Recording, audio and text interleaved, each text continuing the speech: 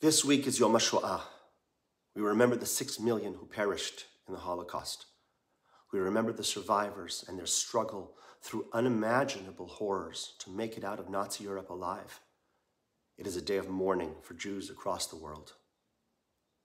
One of the most powerful and enduring songs to have emerged from the Holocaust is Zognet Keinmo, the hymn of the partisans, Shir HaPartizanim.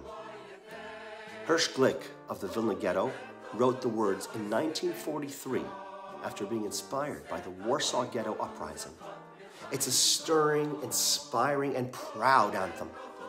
The first stanza tells the listener, never say you are going on your final road, although leaden skies block out blue days. Our longed-for hour will yet come. Our step will beat out. We are here. Don't lose hope, the listener is told. We will survive. It's a message of great optimism. The song recognizes the difficulty, pain, and suffering that its listeners experienced, but still holds out against total despair. The hopeful message is not an ephemeral notion.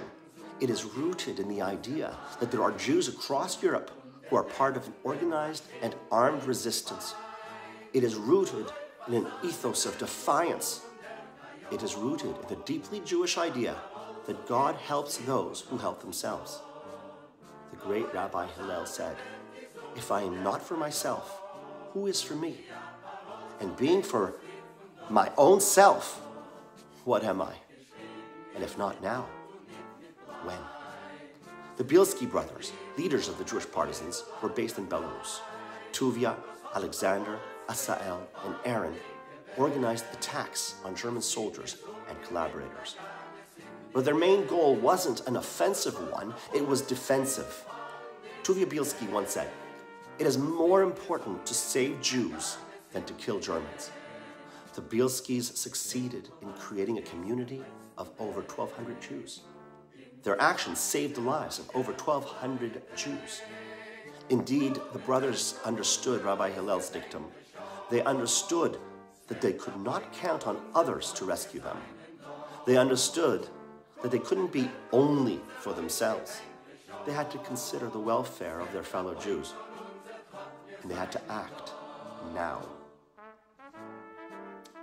The hymn of the partisans, Zognet Keinmo, says, "This song is written with our blood. Those who were part of the resistance showed great selflessness and great sacrifice. They showed that Yom HaShoah isn't only about Jewish victimhood. They showed that the Holocaust is about the 6 million, but it isn't only about the 6 million.